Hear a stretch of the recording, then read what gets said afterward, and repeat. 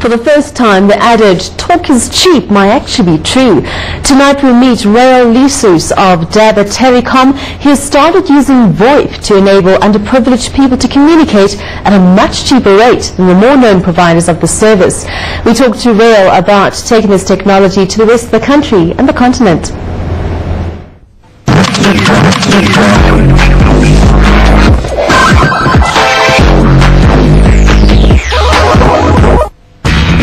Do well by doing good. This is the phrase that seems to have inspired much of the work pioneered by man on a mission, Rael Lisus. According to him, talk is cheap, or rather it should be. This is part of why he's bringing cheap voice access to the poor, starting in Orange Farm, south of Johannesburg. Dabba Telecom is a combination of Rael's ongoing work in technology and education that started with the Learning Channel campus, an extension of the well-known program from television to the internet with William Smith. Rael is now the chief executive of Dabba. Trying to bring low-cost voice, so low-cost phone calls to poor, I suppose, or lower-cost areas, underserviced, you could call it.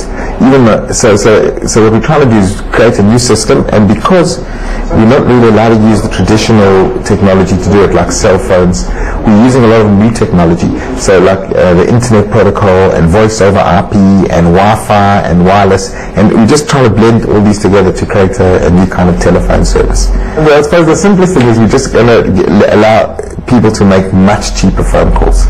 That's it. And we can just do that by using new technology. Dabba's roots can be traced back to when Rael was still focused on education.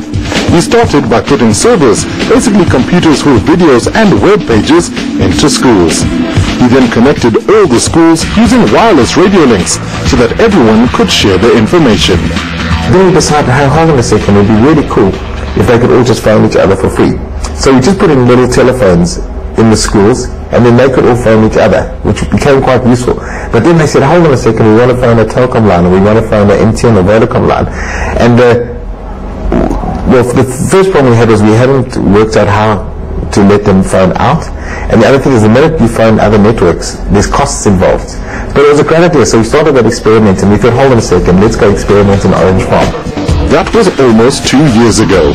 These days, Dabba connects around 2,000 users via the network in Orange Farm. And there are about 3,000 applications pending and counting. According to Rael, Orange Farm provides the perfect conditions to see whether Dabba can be rolled out on a much larger scale. So the idea is that when you're in Orange Farm, you can phone everyone in Orange Farm for free. And so now we're just bringing Alex online, Soweto, and one or two of the Equileni townships. You'll be able to phone them for free as well. But you can dial 082, whatever your number is, 083, and it phones out. Telecom, you pay Telecom rates. So what we've done is we can buy these minutes in bulk, and then we can sell them. So it's actually perfect. We're saving people in the township money, and we can make a profit. Could Dabba be exactly what the consumer needs to encourage other telecoms operators to lower their charges? In fact, we have some of the highest cell phone costs in the world. From Orange Farm or from one of our neighborhoods, if you want to phone China or America, it will cost you like 10 cents a minute. So it's much cheaper to phone China than it is to phone Telecom. And that's funny. Last year, Rael was awarded the Social Entrepreneur of the Year award for the way Dabba uses modern technology to bridge the digital divide. He says the next step is for individuals in Orange Farm to own and operate a part of Dabba. We'll take 10 entrepreneurs, train them up, then they'll be given the equipment and know how to work the servers and everything to go back to their areas and start a business.